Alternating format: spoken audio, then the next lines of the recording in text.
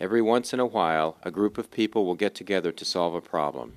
And every once in a while, a group like the Sugar Beet Advancement Committee comes up with not just a solution, but a new way of solving problems. It's more than the growers with the Sugar Beet Advancement Program. Sure. It's a whole industry involvement. And we find if the industry is involved in setting the priorities, then what you do and run with that really draws support from the whole industry as a whole. In the Sugar Beet Advancement Program, we have support from not only the sugar factory, but the growers. We have industry support from some of the fertilizer people, and even from some of the seed people that are on the committees.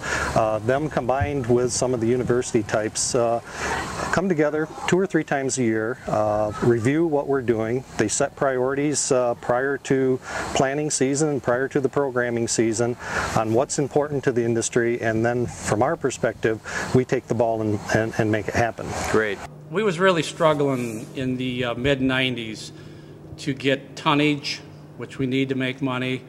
We was having stand problems, and we didn't have any outside factors that were researching sugar beets at that time. So around 97, Sugar Beet Advancement started, and that brought together both sugar companies, both grower organizations, and extension. And we've done a tremendous amount of research in all the problem areas that we faced at that time. But we have improved our tonnage significantly. We have improved our stands significantly.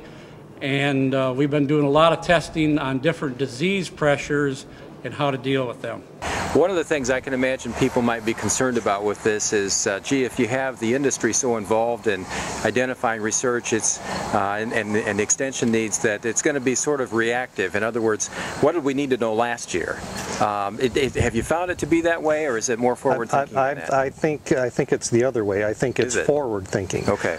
Certainly we react to problems. Every year there's a different disease or insect problem, but some of those are problems that have reoccurred, and you don't need to work at that.